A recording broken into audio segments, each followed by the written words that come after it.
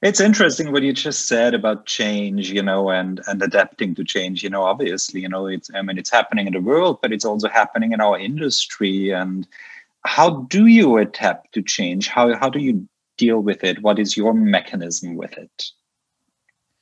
Well, I try not to overthink too many things about change because it's always happening. And right now, I think we're in warp speed change. A lot of the paradigms that were so rigidly in place no longer, they don't work. So for me, I think, I meditate. I try to stay present. I try to, realize I cannot control anything. I can only show up and be visionary in terms of my sense of purpose. And so that's how I handle change, because I had no idea I was going to be a film composer years and years ago when I first moved to LA. It wasn't something I thought about.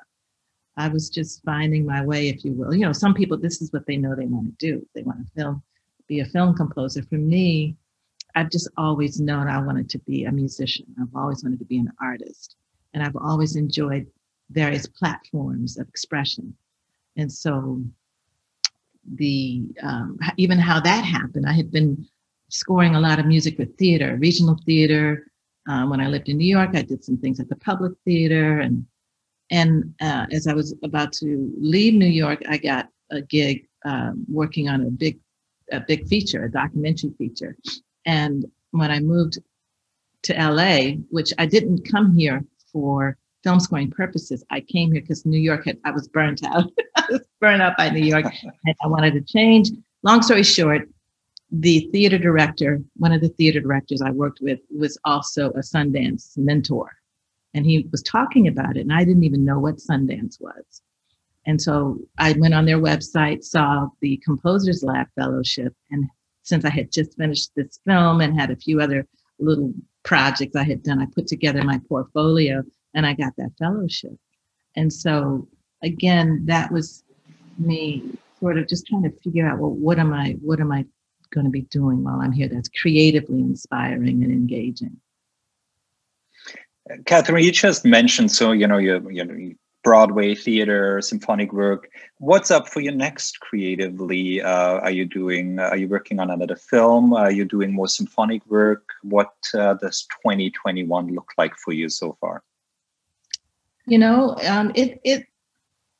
It's interesting. I'm thankfully quite busy. I have a couple of projects that I'm working on that I'll talk about more as they come into more fruition, but I'm excited about them. And then on my own, I just finished my record of my songs. I'm really excited to share that.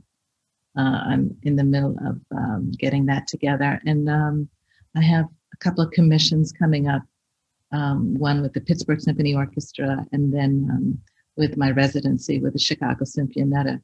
So it's a lot of really great creative collaborations. And, my whole thing is to demystify being creative and being self-expressive. People want you to be pigeonholed and, well, you have to specialize in this, that, and the other. And I've always been a curious person and curious creatively. So that's one of the reasons why I'm always looking to work in other platforms and not just be exclusive to one. Well, I look forward to seeing both your films, Rita Moreno and Amy Tan, and keep us posted about all your ventures this year, and also for the Alliance for Women Film Composers. And it's really such an inspiration to talk to you. And I'm sorry we only have 20 minutes, but this was thanks for sharing your wisdom, for opening up and sharing your knowledge. I'm honored that you reached out, and thank you so much.